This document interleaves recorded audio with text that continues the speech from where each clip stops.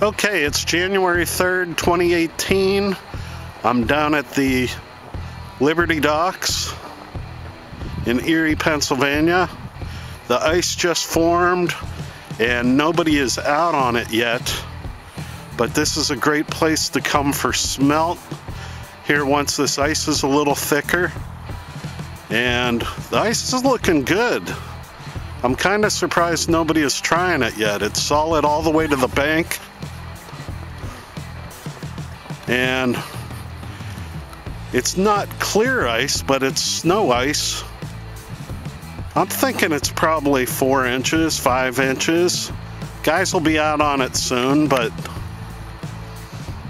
this is where I'm gonna come and I'm gonna try to catch a bucket of smelt here pretty soon.